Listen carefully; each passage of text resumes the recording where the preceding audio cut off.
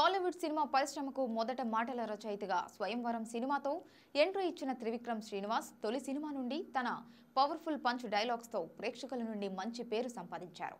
ఆ తర్వాత కూడా పలు సినిమాలకు కథ, మాటలు అందించి తన క్రేజ్ పెంచుకున్న త్రివిక్రమ్ కొన్నాళ్ల తర్వాత తరుణ్ శ్రీయాలతో కలిసి తీసిన నువ్వే నువ్వే సినిమా ద్వారా దర్శకుడిగా మారారు. అయితే తొలి సినిమాతో హిట్ కొట్టిన త్రివిక్రమ్ ఆ తర్వాత మహేష్ తో అతడు, అలానే పవన్ తో జల్సా, బన్నీతో జులై వంటి వరుస విజయాలతో టాలీవుడ్ లో స్టార్ డైరెక్టర్స్ లో ఒకటిగా ఎదిగారు. అనంతరం మరొక్కసారి పవన్ తో అత్తారింటికి దారేది, ఇటీవల ఎన్టీఆర్ తో అరవింద సమేత, నితిన్ తో ఆ సినిమాలు తీసి సక్సెస్ లో అందుకున్న త్రివిక్రమ్ గత ఏడాది పవన్ తో తీసిన అజ్ఞాతవాసి, అంతకుముందు మహేష్ తో తీసిన కలేజా సినిమాలతో ఫ్లాప్స్ చూశారు. ఇక ప్రస్తుతం స్టైలిష్ స్టార్ అల్లు అర్జున్ తో అలా వైకుంఠపురంలో సినిమాని తీస్తున్న త్రివిక్రమ్ దీనితో ఎలాగైనా మరొక హిట్ ని తన ఖాతాలో వేసుకోవాలని ఎంతో కసిగా పనిచేస్తున్నారు.